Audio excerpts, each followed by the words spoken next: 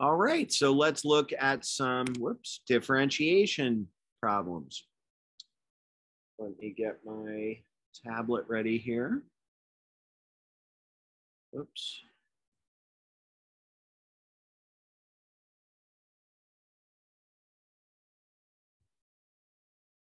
Okay, so first we want to differentiate y equals the inverse secant of 5s. Okay, so in other words, we're looking for dy ds.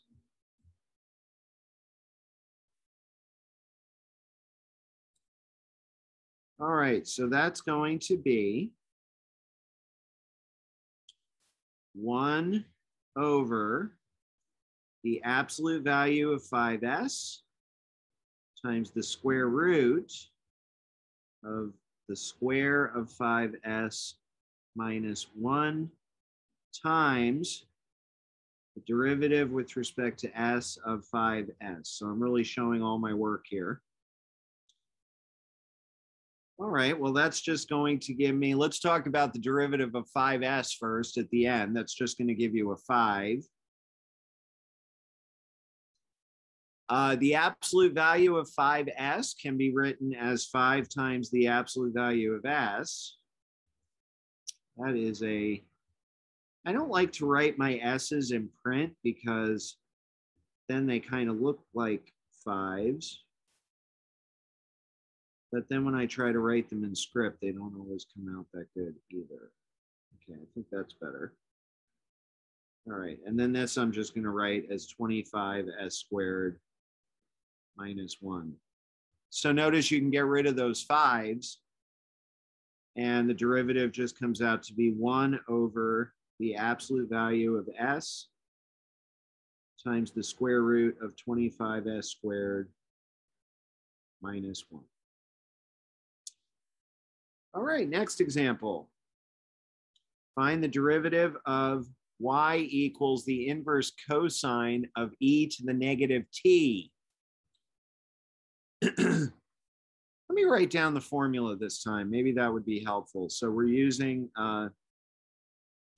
the derivative with respect to, I'm just going to write it the way that it was on that other slide. I'm going to write it in terms of x, derivative with respect to x of inverse cosine u. Remember, this is the one that's the opposite of the inverse sine of u. So this is going to be negative 1 over the square root of 1 minus u squared times du dx. Okay, so when we find the derivative with respect to t, because we want dy dt, it's going to be the derivative with respect to t of inverse cosine e to the negative t. We are going to have negative 1 over the square root of 1 minus the square of e to the negative t times the derivative with respect to t of e to the negative t. All right. Well, let's pretty up the bottom first. So I think I can just barely squeeze this answer onto the bottom here. This is going to be the square root of 1 minus e to the negative 2t. The derivative of e to the negative t is e to the negative t times negative 1, isn't it? So what that's going to, let me show my work. So we have this negative here, and then the derivative of e to the negative t is negative e to the negative t. So the two negatives knock each other out and just leave you with e to the negative t over the square root of 1 minus e to the negative 2t. See, it's not that bad. It's just a new differentiation formula. And finally, this is a fun example. So I'm going to let you in on a secret. A lot of times, not always, especially not in Calc 1, but whenever you see sort of a kind of messy looking function like this, and it's asking you to find the derivative, it might be that the problem is rigged so that the derivative comes out to be something really nice and simple. I have a feeling that might be the case with this one. So let's see. We want to find dy dx. All right, so first we have the derivative of natural log x squared plus 4. So you remember that formula from back in 7.2. That derivative is going to be 1 over x squared plus 4 times the derivative of x squared plus 4, which is 2x. Now, I have to find the derivative of x inverse tangent x over 2 using the product rule. Now be careful because there is a negative in front of this whole thing. So when we write out our product rule, let's put it in parentheses. I hope I can get the whole thing to fit in there. All right, so the product rule goes the first times the derivative of the second. So it's going to be x times the derivative of inverse tangent x over 2. So that is the one and only part of this that makes it a 7.6 problem. All right. The derivative of inverse tangent x over 2 is going to be 1 over 1 plus the square of x over 2 times the derivative of x over 2, which is 1/2. Okay, so that's first times the derivative of the second plus the derivative of the first times the second. So that's just going to be 1 times the inverse tangent of x over 2. All right, so now let's try to pretty this up. We have 2x over x squared plus 4 minus, we'll go ahead and distribute this minus. Oh, let's see. Well, we could put the x up here. We could put the 2 down here, and then we have 1 plus x squared over 4, right? And then this is minus, because remember, we're distributing the minus sign. The inverse tangent of x over 2. Okay, well, what is this here going to turn into? I have a feeling something nice. You know what? Let's tack another 2. We already have a 2 right here. I'm going to multiply the top and the bottom by another 2 because I would really like this to be a 4, so I can knock out this 4. You might be able to see where this is going. We have 2x over x squared plus 4 minus 2x. Now we're going to distribute the 4, and that's going to give us 4 plus 4 times x squared over 4 is just x squared. Oh my goodness. Yep, this problem was totally rigged so that it would give you a nice answer. Goodbye, goodbye. The derivative of that nasty looking function is just negative inverse tangent of x over 2. It's too bad we couldn't also get rid of the negative, but that's okay.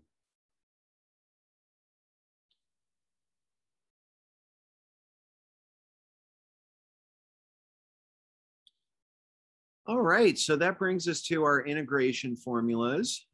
These are basically the reverse of the differentiation formulas we were just looking at.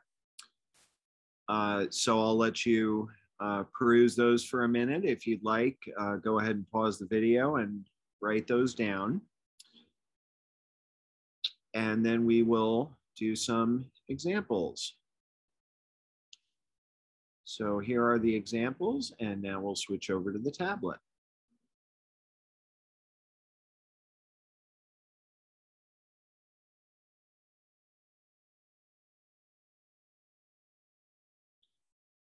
Okay, so the first example is the integral of 1 over x times the square root of 5x squared minus 4.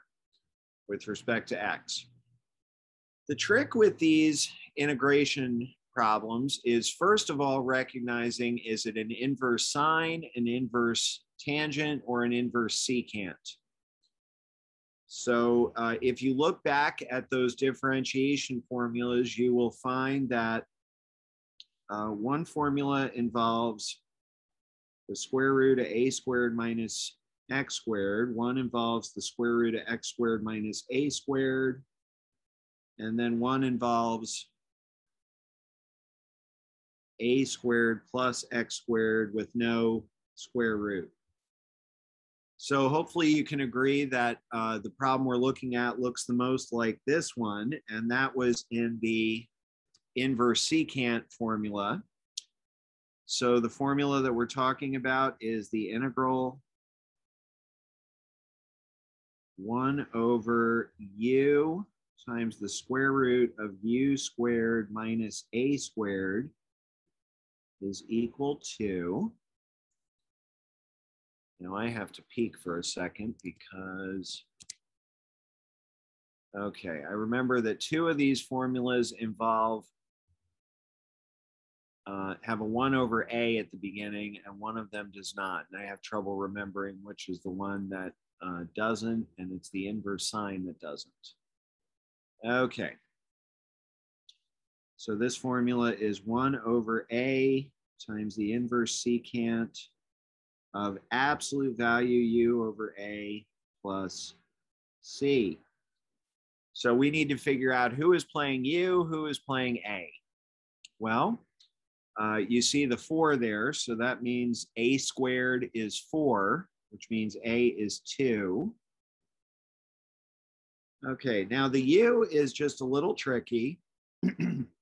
We really need to think of this problem like this: the integral of 1 over x times the square root of the square of root 5 times x minus 4. And that's going to make u the square root of 5 times x.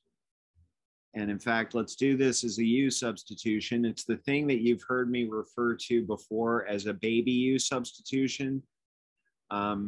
I have not really sort of satisfactorily explained baby u substitution. Once I do explain it, you'll see that I'm able to do those integration problems a little faster. Maybe when we get to chapter 8, I'll do that, because chapter 8 is basically whole big bag of integration tricks. All right, so it'll be helpful to have that. So let's let u equal root 5 times x, which is going to make du root 5 dx. But of course, we don't want the root 5, so let's divide that out. And that means that dx is going to get replaced with 1 over root 5 du. So this integral is going to become 1 over root 5 times the integral du over, oh, now I have to be careful. What am I going to replace that x with?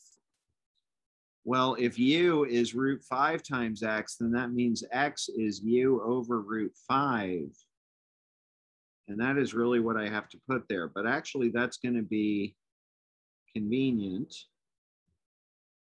And then the square root will become square root of u squared minus 4. So what's going to happen with that root 5 now? Look at your denominators. Outside, your denominator is root 5. And inside, it starts with u over root 5. So we can actually just cancel those root 5s, which just leaves us with the integral du over u times the square root of u squared minus 4, which according to our formula is 1 over a, which is 1/2, times the inverse secant of the absolute value u over 2 plus c. But like I always tell you, it's not about u. In this case, it's about x, right? So final answer, 1/2 inverse secant, absolute value, √5 times x over 2 plus c. See, it's just keeping track of who's playing u, who's playing a. All right, next example is a definite integral. Kind of similar to the last one. So the first thing you should ask yourself, and I'm going to give you a couple seconds to answer this question before I answer it for you. Does this look most like an inverse sine, an inverse secant, or an inverse tangent? Look at the pattern. Well, this one looks most like an inverse sine, doesn't it? So that formula is integral du over the square root of a squared minus u squared is just inverse sine u over a plus c. All right, so in this problem, a squared is 9, which means a is 3.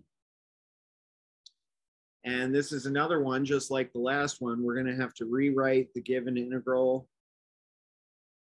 It goes from 0 to 3√2 over 4 ds over the square root of 9 minus, and now instead of writing 4s squared, I'm going to write the square of 2s. So that means u is 2s. And I'm going to make that my u substitution. Let u equal 2s, which means du is 2 ds, but I don't want a 2. So we'll divide it out, and that means that ds is going to get replaced by 1/2 du. Now this is a definite integral. You know me, I'm going to change my limits of integration. Since s is going from 0 to 3√2 over 4, oh dear, I hope you can see that.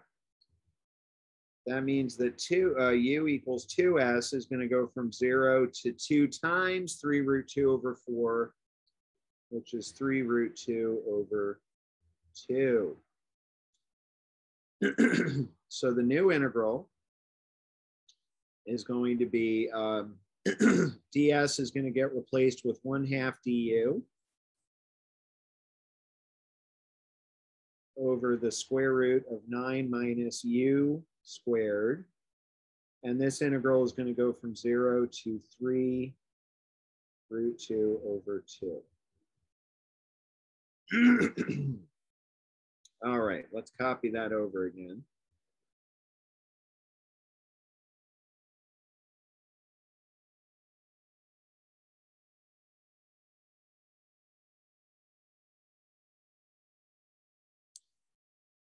Okay, so according to the formula, that's going to come out to the 1/2 just comes along for the ride, and then it's going to be the inverse sine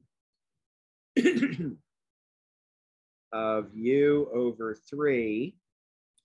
Now remember, we changed our limits of integration, so we do not have to go back to s.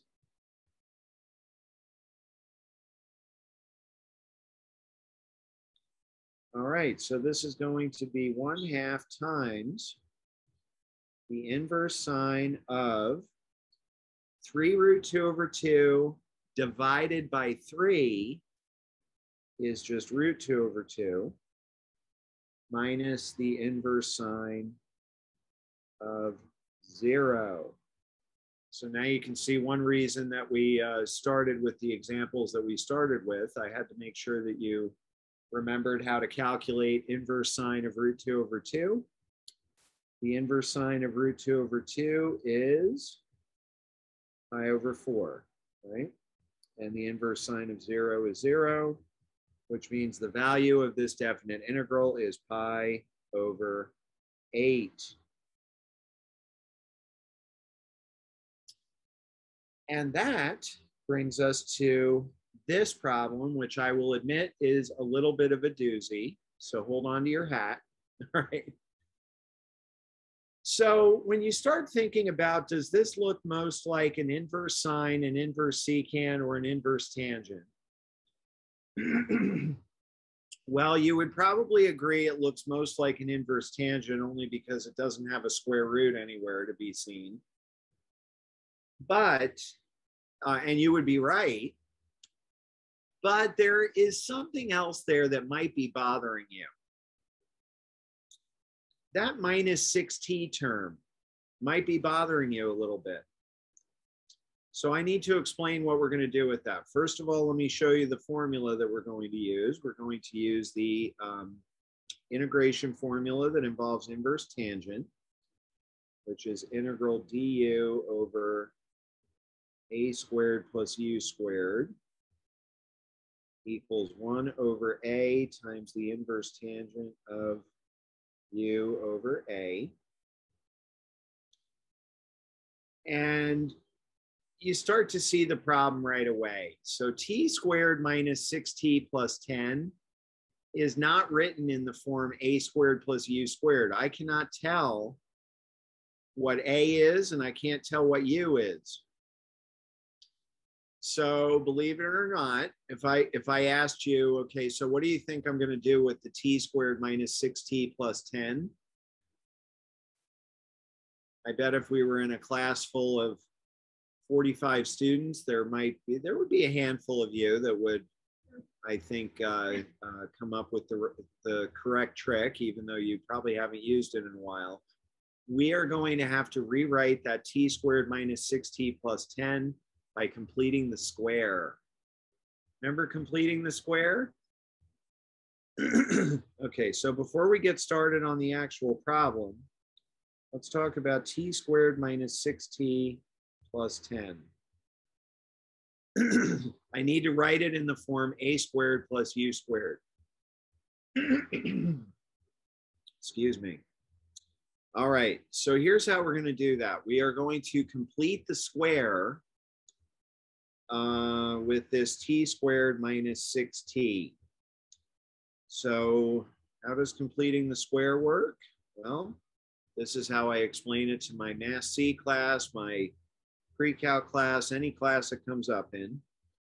You take the negative 6, which is the t coefficient. You divide it by 2, and then you square the answer.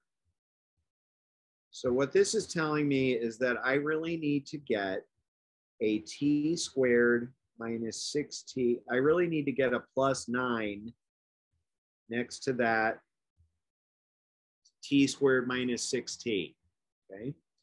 But I can't just go around changing a plus 10 into a plus 9. So we're going to take that 10 and we're going to write it as 9 plus 1. The other thing you can do is, as soon as you write the plus 9, write a minus 9, and then put the plus 10. It does the same thing. All right, so then this t squared minus 6t plus 10 is going to get rewritten in the form t minus 3 squared, which is all of this, plus 1. Okay. So take that in for as long as you need. One nice thing about learning this from a video, I know that there are lots of things about it that aren't so great.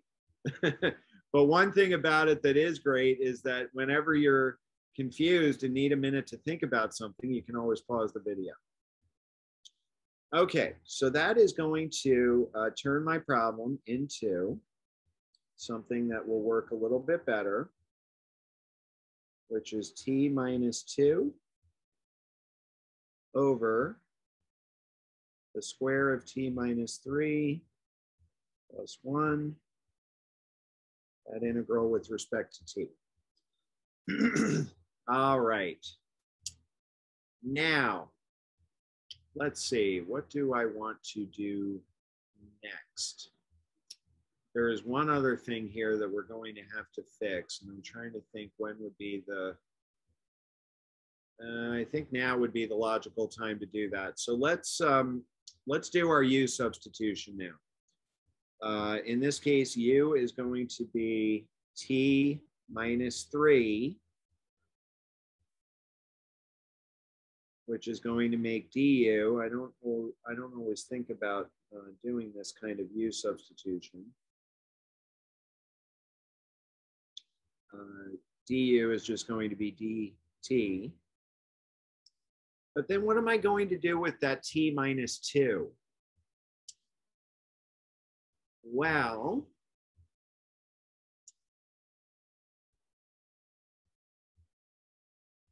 here's what we're going to do with the t minus 2. Since t minus 3 is equal to u, if I were to add 1 to both sides of that, that would tell me that t minus 2 should get replaced with u plus 1. I think we can work with that. So then this integral is going to become integral u plus 1 over u squared plus 1 du, right? And now we are going to separate that into two integrals. The first integral is going to be u over u squared plus 1. And the second one is going to be 1 over u squared plus 1. Now, I want you to look those integrals over for however, as long as you need. And think about, okay, one of those is probably going to be what we just learned in this section. And maybe the other one is also what we learned in this section, or maybe it's something that you learned previously. All right. So in this case, it's actually the second integral that is what we learned about in this section. This integral here is just going to become inverse tangent of u. But what trick am I going to use for the first integral? Well, that's going to be another substitution. All right. How about a z substitution? If I let z equal u squared plus 1, then dz is going to be 2u du, but I don't want a 2, so I'm going to divide both sides by 2, and u du is going to get replaced with 1/2 dz. So here's what we have, and I promise we're almost finished. The first integral is just a 1/2 integral dz over z. The second integral is our new friend 1 over u squared plus 1 du. Our old friend integral dz over z, that's just 1/2 or natural log absolute value z.